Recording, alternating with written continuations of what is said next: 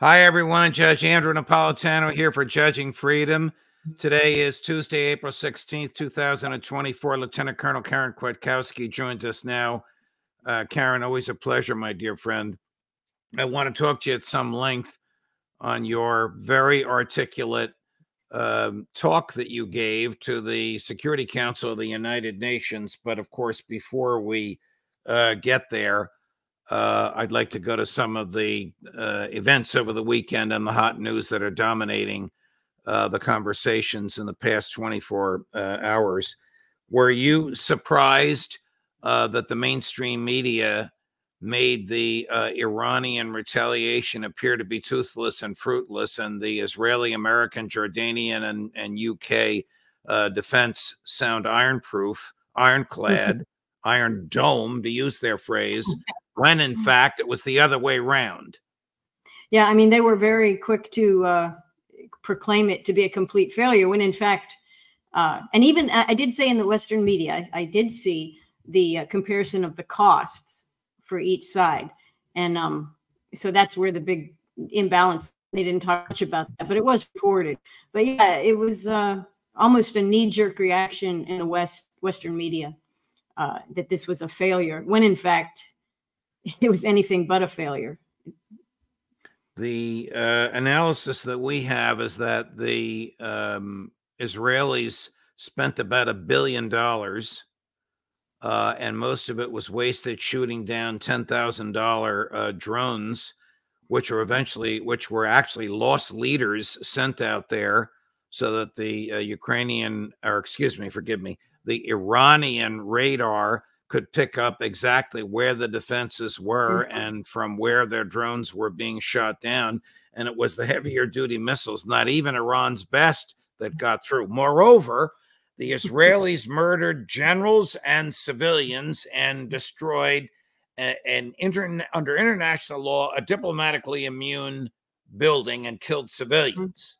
The Iranians aimed for and hit only military and intelligence targets and told the Israelis that they were coming.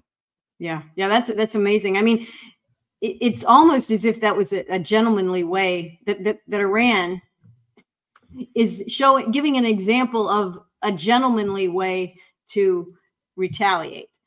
Something that Israel, of course, leads with its emotion and its hatred, and it doesn't act as a gentleman. I mean, they're conducting a UN declared genocide in Gaza. We know this. So it was almost by Iran's example. Not only did they probe and gather important intelligence and do it at low cost compared to the high cost of the Israeli defense, they also demonstrated to anybody who is looking, and that's the world. It's not just Western media. The whole world is watching this. And they demonstrated to the world how kind of gentlemanly combat can be conducted. They let them know. They said they were coming. They had plenty of warning. They did military targets, as you said. Very, very different than what we see the Israelis do. And I think that's not lost on a great many people. Well, under international law and under the UN Charter, as I understand it, when there's adversity, combat, violence, adversity between two member nations, the nation that started it is fair game for response by the nation that was attacked. So the Israeli assault, attack, murder, whatever you want to call it, on the diplomatic mission in Damascus posed a real, legitimate, legal opportunity for the Iranians to retaliate, and they did so by retaliating against military facilities. There's no moral equivalence here at all, is there? No, I don't think so. And I know most of the people in the UN, because I had to watch some of these UN Security Council representatives speak, many of them understood completely what you just said, that yes, Israel basically conducted an act of war when they attacked the Iranian embassy in Damascus. So that is in the books. That is, law-based. The rule system says, you violate this, you have conducted an attack on on Iran's property, and Iran can retaliate. And they did so, and like you said, in a way that was well planned, but also ingenious too, because this was not only a demonstration of future capabilities, ongoing capabilities, but also data gathering, also intelligence gathering, how, looking at all the players. And, there were more than just, I've heard that Israel spent 1.3 billion, but that doesn't count what was spent by the United States, right? By Jordan, it's debatable whether Saudi Arabia played. They first said they did, then they denied it. So I don't know, but the total cost to allies of Israel in defending this was well over $1 billion. And that's just in half a night, I'm going to guess, now this is just a guess, I'm a lawyer, not a military guy, that much of the Israeli equipment used to shoot down the drones came from us, came from the United States.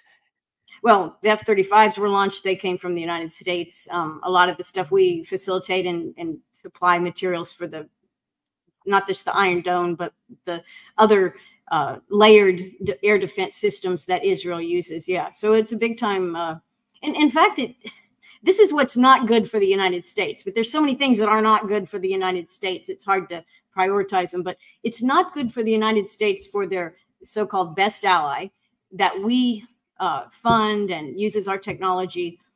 It's not good for them to behave in such a way that demonstrates Western military weakness, defensive flaws, problems. It's not good for us, for Israel to go out there and basically accelerate the loss of reputation that the United States military once had, and it's declining. And I think this is one more example of how rapidly it's declining. I mean, our friend and your former colleague Scott Ritter says this was a significant victory for Ukraine, for Iran. I'm sorry again, for Iran, notwithstanding the way the media have portrayed it. And the media portrayed it the way the governments want to portray it. I can run clips, I've been running it all day, of David Cameron making an absolute fool of himself on British television on Sunday morning, making it sound like because the Israelis fired one missile to destroy the consulate, and the Iranians fired many hundreds, and only a few got through. That the Iranians are morally decrepit and militarily miserable. Wow. Yeah, it's he can say what he wants. Obviously, he doesn't know what he's talking about, but it is a real problem, because not just did Iran show its capability and its strategic strength and depth, and do a great job of gathering intelligence for all the BRICS, really. I mean, any of its friends will have the intelligence that it's gathered. Not only is that good for them now, but it is also an example of how the United States can be taken down, how we can be, it's kind of a continuation of the theme of what we saw with Operation, what is the operation in the Red Sea with the Houthis? We said we were going to ensure free passage of all the ships. But in fact, what happened is, our allies had to hightail it out of there, and we're not being very effective at all in securing passage of any ship. So we showed our weakness in this coordinated attack with Iran, not just coordinated amongst Iran, but also with their allies, or proxies, if you want to call them proxies. This kind of thing can be repeated. This is the problem. It can be repeated any number of times and in any number of places. So if I'm, as an American, I'm a little bit nervous. I don't like seeing us look incompetent, although I've been talking about it for a long time. Right. Well, let's look at from the Israeli perspective. Can they afford $1 billion a night? No, not at all. Not at all. And not only that, what Israel has lost, and I have to give credit to Secretary Lloyd Austin, Secretary of Defense Lloyd Austin, back in November timeframe. He said that Israel will do what they're doing in Gaza, but it's a strategic error. And Israel got all mad at him and said, "Oh no, he didn't say that." But he did say that, and what he meant was the loss of friendship among the world, a loss of admiration, the loss of trade around the world that Israel is facing. So you have Israel conducting itself very badly, conducting genocide in Gaza. Nobody likes it. Everybody's condemned it. Israel's not listening, but they are being, in a sense, boycotted in many ways by many different countries. There is a cost added to Israel's conduct of business that is that they have added themselves by their behavior. So it's very expensive for Israel to do anything right now. And plus, then you add on $1 billion a night to run your air defense system. Well, how many nights can you afford that? Especially when you're not making a lot of money. And what are the Israelis doing? You know, sure, they're all being called up and they're very patriotic and they hate the Palestinians. Okay, I get that. But many are leaving. They're sending their kids out of country. You know, they're looking at who's, you know, what's good for me as say a Jewish individual living in Israel. Is this really where I want to be right now? And so, yeah, there's economic, the curtain is coming down economically on Israel. And then you see militarily that they are vulnerable. And that's what I think was demonstrated last Saturday. Watch this montage emphasizing the word don't that we put together for you. Mr. President, to Iran in this moment. Don't. I have one word. Don't. To any actor, state or non-state, trying to take advantage of this crisis to attack Israel. Don't. We have just one word. Don't. All right. So obviously the members of Joe Biden's team got the message, but the people that run the military in Iran did not. No. And they don't have to listen to the U.S. anymore. This is what we've been seeing going on for a long time. This erosion of American authority, the realization that the United States is not as strong as it says it is, and it's actually quite arrogant. It is filled with hubris, and it can't back up its words with its wallet.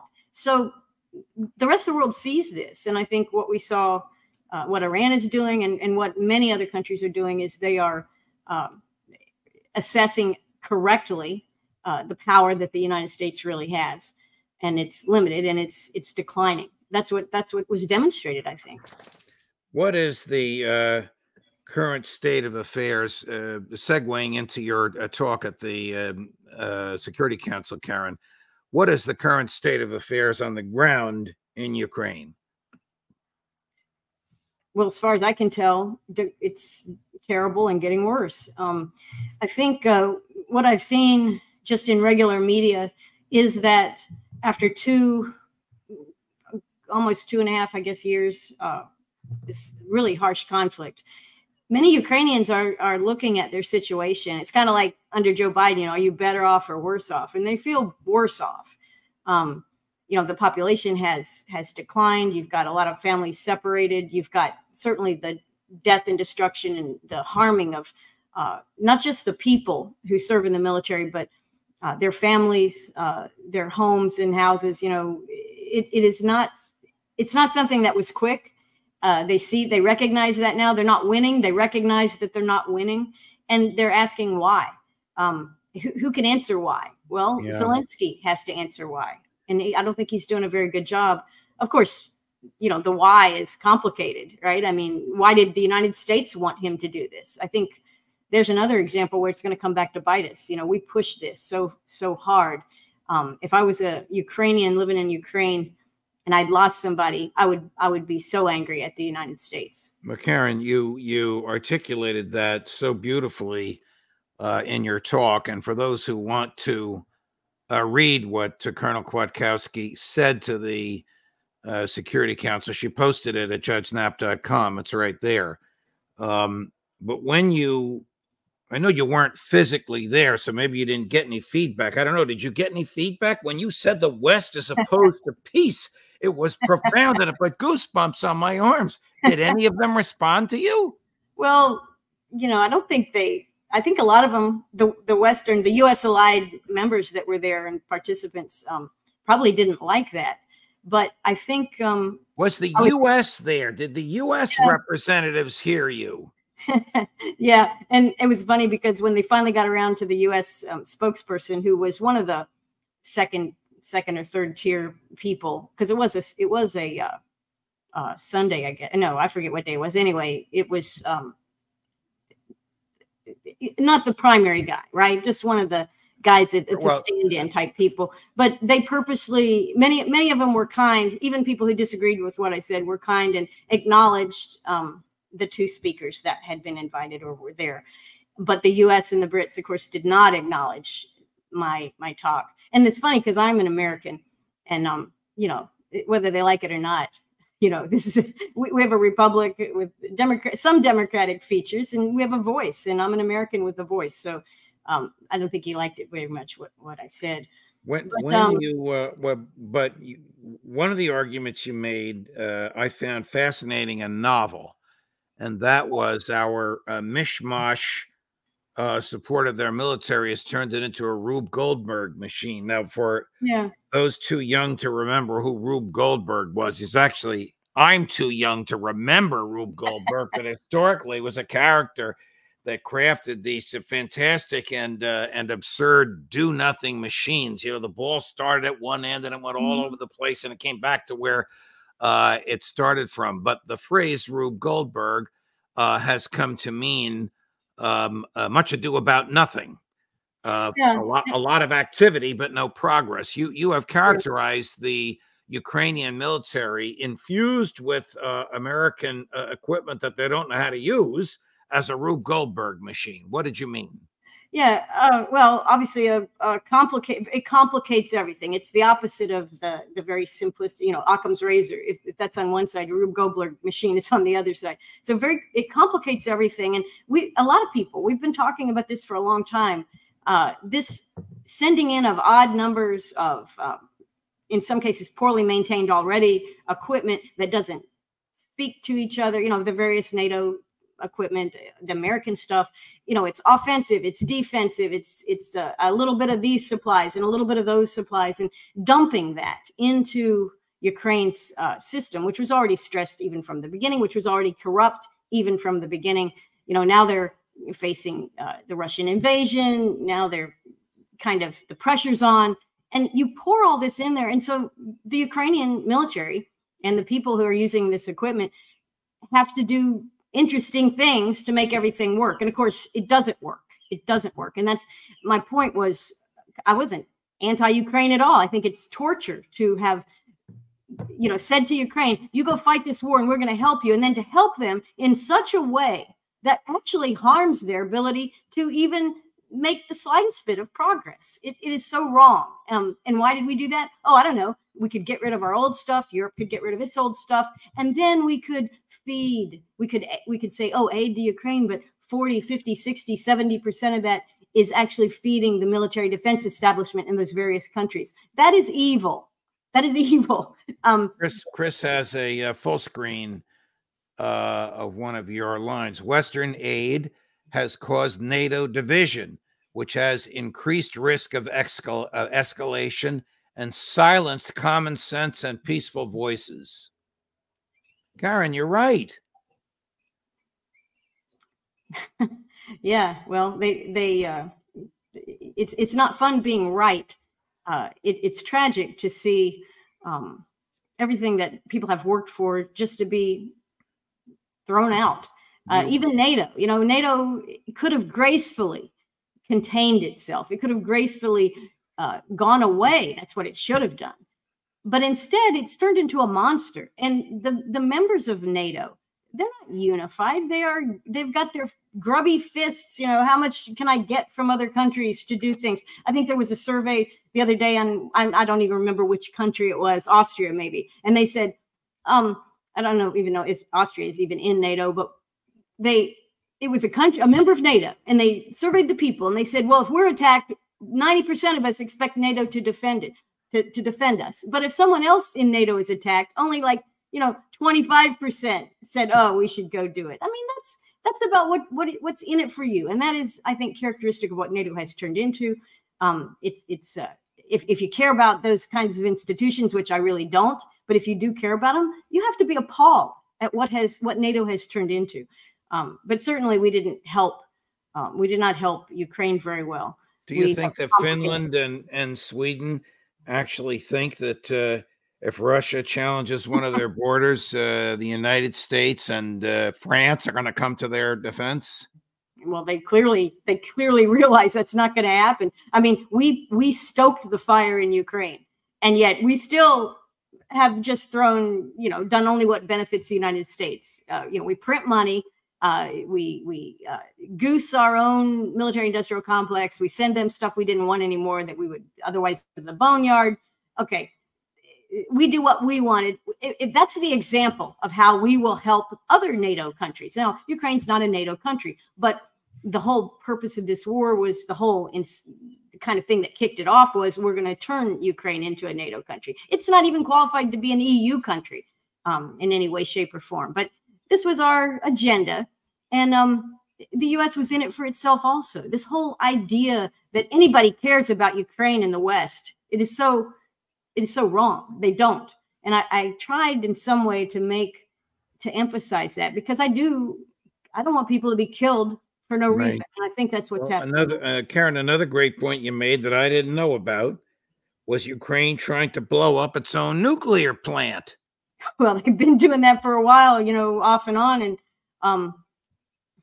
this idea that I talked a little bit about the environmental damage that's already been done in Ukraine that will take decades. And this is what Matt Ho talked about. I mentioned his previous talk to the same group, and he went into a lot of detail about the damage, and it's bad. I mean, unexploded cluster bombs, contamination of the environment, these kinds of things. But they've been lobbying. Ukraine has been lobbying all kinds of things for months, not continuously, at Zaporizhia, the big nuclear plant, which is very large. It's a very major nuclear plant, and I think a lot of it's shut down now. But they're trying to cause some sort of environmental damage. And we all remember, well, not all of us, but if you're of a certain age, you'll remember Chernobyl when they had the meltdown there.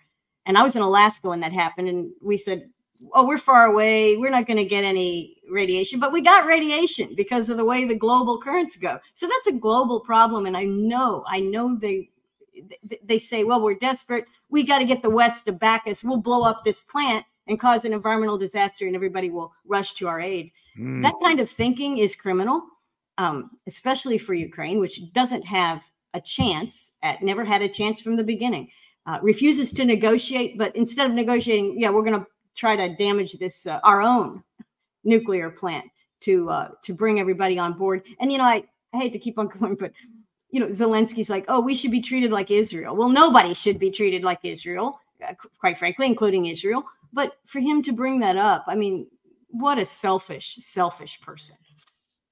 Well, this is a guy who canceled elections this year, who makes it illegal to leave the country, and who expanded the draft. He was elected as a peace candidate. He's facilitated the most catastrophic military action in the history of the country, including World War II. So I don't know where he's going to go politically. He's probably at some point going to wake up in Tel Aviv or Paris or Miami or wherever his mansions are, and he can bring his cash with him. Yeah, I don't know. None of the people with whom we speak who have a handle on this, the military folks, see this lasting beyond the summer.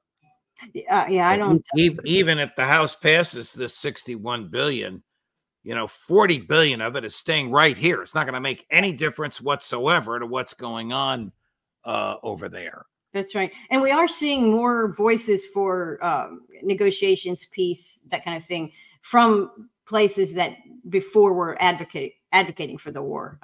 Certain of the think tanks that really are neocon think tanks are partially, they're pro-war, they're pro the West, kind of this concept of the West. But you're seeing the voices saying, look, this is just, it's not productive. Nobody's going to make any money. And this is what the West truly cares about. Nobody's going to make any money if they go too far for too long in Ukraine. They really need to get started on the next phase. And that's going to require concessions. It's going to require talking directly to the Russians, and dividing the country with new borders, and establishing some sort of non-aligned status. Certainly no NATO membership ever. Well, I wish President Zelensky would listen to you. He's as combative as ever. Here's his latest. Modern aviation is proving its effectiveness, and modern air defense systems are capable of protecting lives.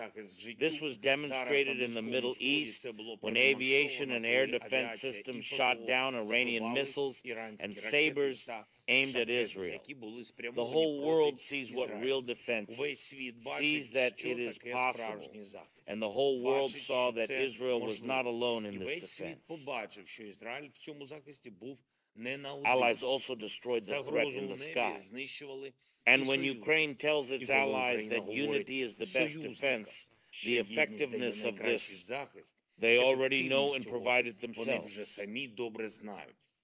And when Ukraine says that its allies should not turn a blind eye to Russian missiles and drones, it means that we must act, and act strongly.